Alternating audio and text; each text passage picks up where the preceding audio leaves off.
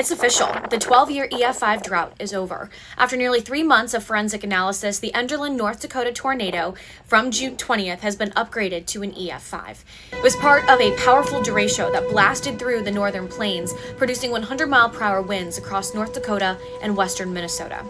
This marks the first EF-5 since Moore, Oklahoma in 2013. This 12-year gap is the longest stretch on record without one.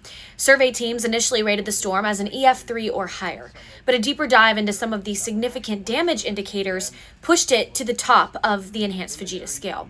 Those indicators include a fully loaded grain car being derailed, an empty tanker tossed nearly 475 feet, and maple trees completely torn up by the roots.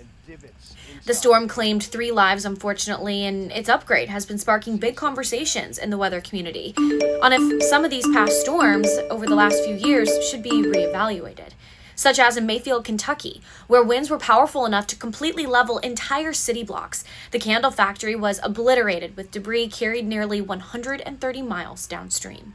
Or Rolling Fork, Mississippi, where homes were swept clean off of foundations, vehicles were tossed long distances, and trees were stripped completely bare. Or we could look at Greenfield, Iowa, where the tornado carved a path of total destruction. Steel beams were twisted and thrown, and homes were reduced to concrete slabs. The Enderlin upgrade has everyone in the weather world asking, what else might we be missing? Do we take another look at those storms just mentioned, or is it time to rethink how we rate tornadoes altogether? One thing is for sure, the EF-5 drought is over, but this debate is far from finished.